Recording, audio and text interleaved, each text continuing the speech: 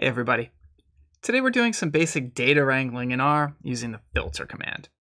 This is a powerful but user-friendly tool for subsetting rows in a data frame, basically throwing out observations you don't need, the ones that don't meet some specified criteria. This is part of the dplyr package, sometimes pronounced dplyr, in the tidyverse family of packages. If you haven't already done so, I recommend installing all of those packages on your machine right away using the command install.packages (tidyverse). Okay, enough with that. Let's swap over to R and see how this works.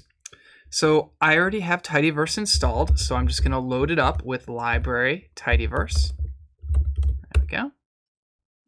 And you'll see that it's going to load 8 packages in total, including dplyr. Also notice we're getting things like ggplot2, tidyr, and readr. So lots of good stuff in there. It'll all be useful to you over time in your R career. In this vid, I want to start by looking at the mtcars dataset. Mtcars, there we go. We'll just take a look at it. This is a standard dataset. It comes built in with R. It has 32 observations of different cars, showing information like miles per gallon, cylinders, and engine displacement. So suppose that we're only interested in cars that have 6 cylinders, not 4 or 8 or any other number. We're going to use the filter command to get a data frame that only includes cars with 6 cylinders. The filter command takes a data frame as its first input, as its first argument, and gives you back a data frame in the end. It does not modify the original data frame that you put in. If you want to do that, you have to intentionally reassign the output to that same data frame name. Okay, so let's get to it. Let's filter the mtcars dataset so that cylinders are exactly 6. So notice the natural syntax here. First the name of the data frame, then the condition. I didn't have to put quotes around the name of the variable, which is nice. That's generally true in all of the tidyverse packages. Notice, however, that I did still use the double equal sign to indicate logical equality. Cylinders is equal to 6, as opposed to a single equal sign, which tends to mean assignment or specifying an argument within a function. Now, of course, as I mentioned a moment ago, the output here is going to be a data frame. So I probably don't want to just hit return right now. I don't generally want to see the data frame in the console. So let's assign this output to a new name. How about small? And then we can view that if we like. Okay, so now we have a data frame that only has 7 rows as opposed to the mtcars data frame that had 32. And in each case, we have a 6-cylinder car. Great. So let's see here. Let's do another one. This time I'll just enclose the filter command inside of a view so that I don't actually have to assign a variable again. This time, let's have cars that have no more than 6 cylinders. Okay, so there's 18 of those. If we like, we can add a condition. So let's have cars that are no more than 6 cylinders and whose miles per gallon is, for example, let's say at least 22. So 9 of those. Okay, so this isn't really the greatest syntax. You have to read this in a fairly awkward fashion. There's kind of a sandwich thing going on here. Take the mtcars dataset, then filter it, then view it. So we're kind of reading from the inside out. A better way to write this is using the pipe operator. So let's do it that way. mtcars, pipe it in to the filter command.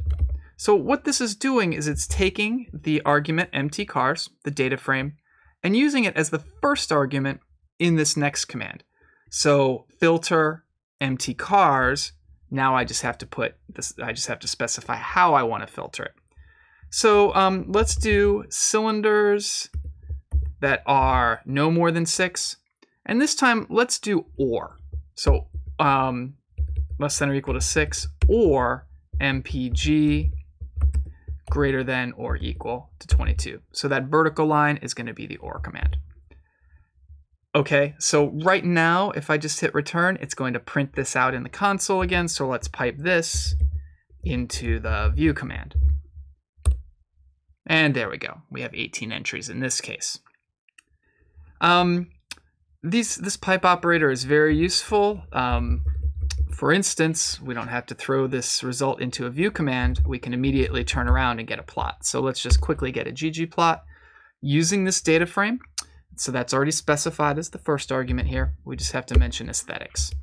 So let's let x be weight, and let's let y be mpg.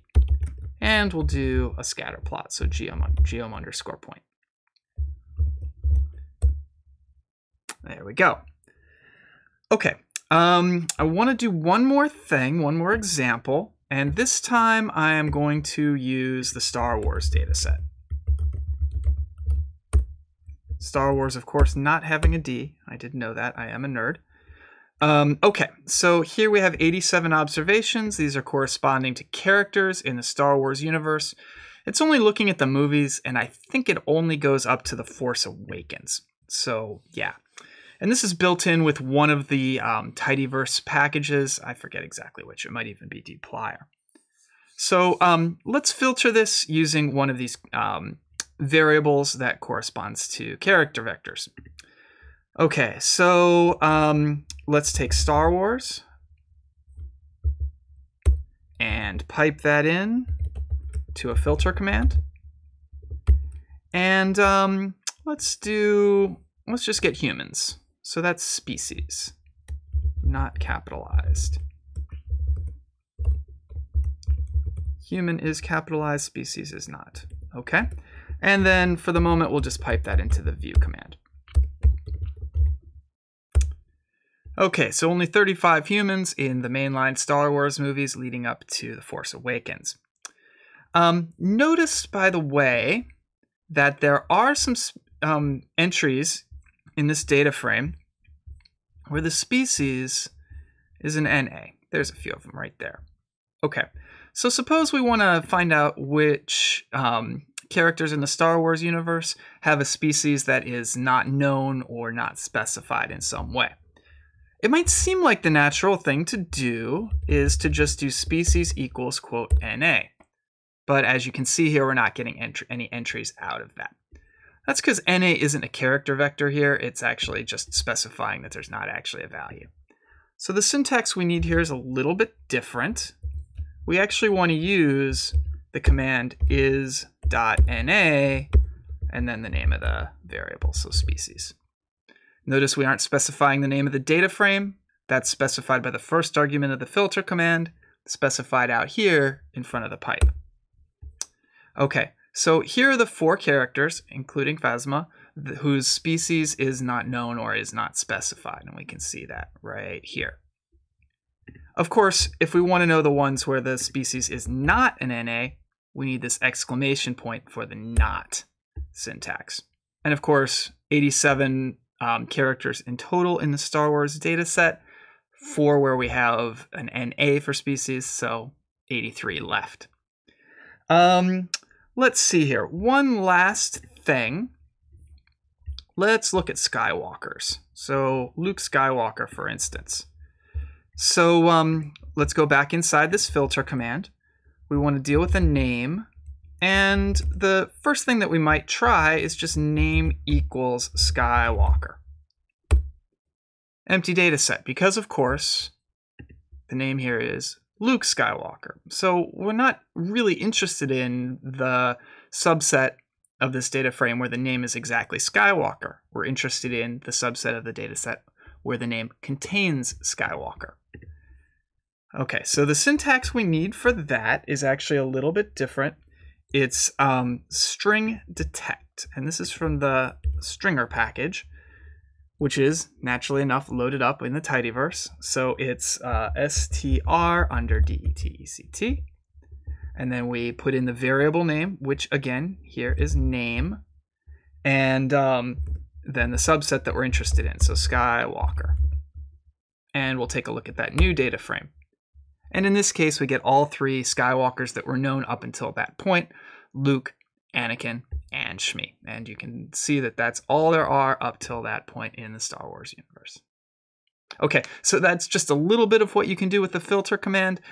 It's plenty to get you started. I urge you to explore it on your own as soon as possible.